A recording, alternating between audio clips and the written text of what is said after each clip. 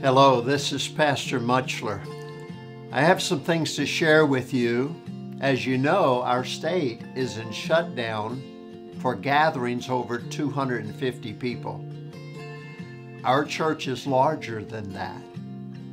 I've just come from a staff meeting where we've talked about what we're going to do in light of all this unusual circumstances with the coronavirus. I want you to know that our first and primary interest is the health of our people. We have seniors, we have people who have gone through medical treatments and have low immunities, and of course we have a lot of children. We want to protect our people. As hard it is for us to say, what we've decided to do is go with live stream for all of our services. This Sunday, there will be no gathering. We're asking everyone to go online and watch the service.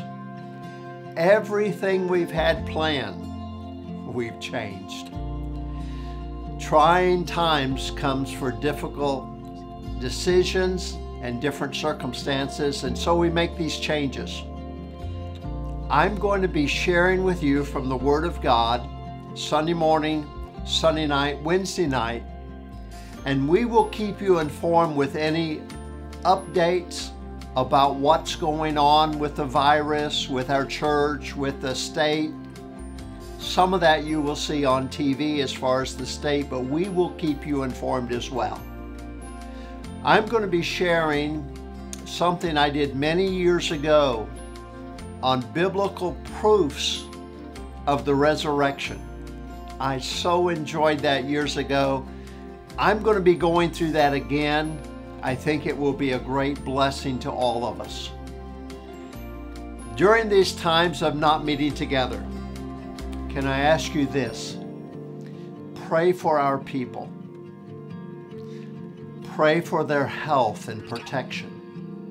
In fact, pray for the people around the world with this. We don't want anyone to die, even people that we don't know. Secondly, pray for our church. Pray that God's hand of blessing would be upon us, even though we're not meeting together. Thirdly, I'd ask you to pray for our finances during this as well. As you can imagine, most of us assemble together and we give to the work of God.